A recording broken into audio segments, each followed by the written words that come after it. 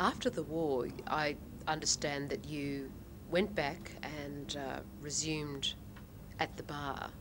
And I believe in those days you read with Robert Monaghan, Yes. who was later to be appointed to the Supreme Court bench and become Sir Robert Monaghan. Can you tell us a bit about Robert Monaghan? What was it like reading with him? Well, we were both very busy. In those days, a reader could take a brief from day one, and I found myself getting briefed pretty well in my first week. Rob was busy all the time. Most of the time I saw him at lunchtime. Lunch consisted of 8 beers. And if I were in court in the afternoon, I had a great deal of problem going the distance. I didn't go that far to the gallon. And Rob was a wonderful tutor, a man with a great sense of humour, a sound lawyer, a brilliant advocate, and I enjoyed his company very, very much. Where were his chambers? His chambers were in Equity Chambers, next door to Dr. Coppell's chambers. And Rob Monaghan mainly had a criminal practice, a jury practice, but he was a good lawyer. What about his style? In what ways did he serve as a role model for your own barristerial style? He said to me, "Phil, get your facts right. Concentrate on your facts." He says, if you've got your facts right, anyone can have the law. And that was pretty wise advice. Any other pearls of wisdom that he imparted to you?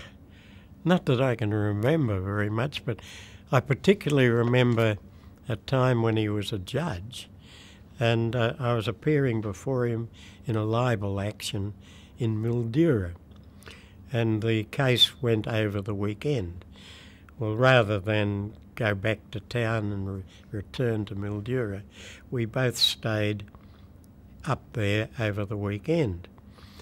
During that time, a friend of mine who was a doctor offered me his launch to take a trip on the Murray fishing or do what I liked.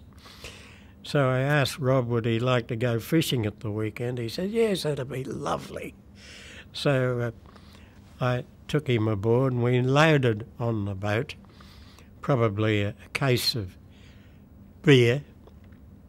And he said to me, you know, the trouble about these fishing trips, there's always some bastard who wants to fish. And we had a pretty good run up the river with his associate Jimmy Edwards running the boat. And I don't think either of us dangled a hook in the water. But during the running of the case, at some stage reference was made to the case of Rex versus Foster. And he tapped with his pencil down below to his associate. And he said, get me that case of Foster's. And Jimmy Edwards said to him, Your Honour, we drank it last night. But we had a lot of fun in those days, appearing before judges with a sense of humour. I don't think it happens the same way today. Just as a matter of interest, how many were at the bar in those days when we're talking just after the war? When I first went to the bar, there were fewer than 100. And we knew everybody. We met everybody regularly. Now, I'd be hard put to name 3 people at the bar, because when I took silk in 1958, more than half the present bar weren't born. So I don't know them and they don't know me.